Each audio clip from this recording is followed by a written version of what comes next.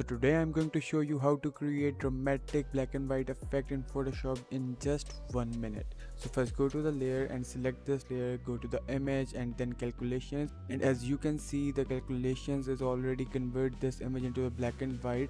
So what I'm going to do is go to the channels. I'm just going to select a green one for the first, and for the second one I'm just going to select the gray one. So you can also change blending mode, just like if you want to normal, darken, multiply or color band. I'm just going to use overlay for this one. You can also change an opacity just like this if you want to, but I am just going to use 100%, and make sure the result is selected as new channel and then press OK.